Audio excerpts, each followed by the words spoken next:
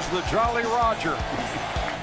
And that's what they do here at PNC Park tonight, winning the National League wild card game. See this Jolly Roger? This Jolly Roger is a special Jolly Roger. It's the first one ever brought into PNC Park. And Bucko fanatic Gary Love was the one to do it. I want to see if we can take this in the game. Heck yeah. I said to my wife, we were in a museum in Salem. I said, hey, I'm going to get one of these flags and see if I can take it in the ball game. 2001, opening day at PNC Park when it was a fresh new ballpark, first game. And I had this on a broomstick right at this gate. Security said, no, you can't bring this in here. And I said, what do you mean? You want to win in this new ballpark? And they said, well, let us get special clearance. Let us get our boss.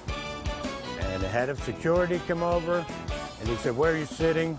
And I said, in the left field bleachers near the foul pole.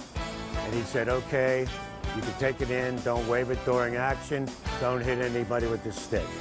And then anything good happened in the game, I stood up and waved it. People cheered, and the rest is history. We came to games after that. A few more people started bringing a flag, one here, one there.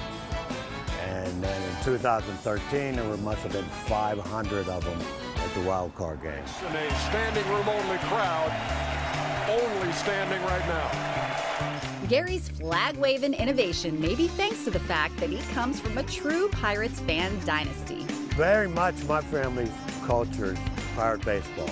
My grandma, like I said, was their biggest fan. My dad and I could come into Three River Stadium and find her by listening. She would hoot and holler so loud. I always missed school on the first day. She'd never gone to school in a home opener. It's not going to happen. It's a family holiday. Gary's daughter, Mariana, is a pretty big fan. Not quite as big as Gary. It's crazy. I think he's crazy. Yet.